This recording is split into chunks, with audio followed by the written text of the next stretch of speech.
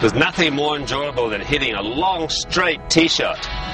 And if you want to learn to do that, you have to learn to set up to the ball correctly. A lot of golfers, when they set up to a driver, they set up as if they were hitting an iron. They get the ball in the middle of their stance, their shoulders are level, their weight is fairly even, if not on the left side.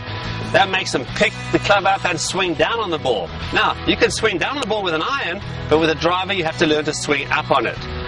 So the big thing is to put the ball forward in your stance, tee the ball up fairly high, number one. Put it forward in your stance, off your left heel. Fairly wide stance. Get a little bit more weight on your right foot at address, about 60% of your weight. Now what that does, it puts my chest behind the ball.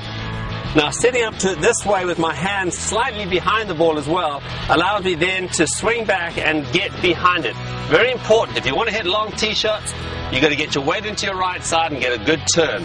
So we get behind it, and then as long as we stay behind it, we're going to hit the ball in the upswing and maximize our distance carry and our roll. So learn to set up to the ball correctly with a driver. If you can learn to do that, you're going to hit those long straight tee shots every time you play.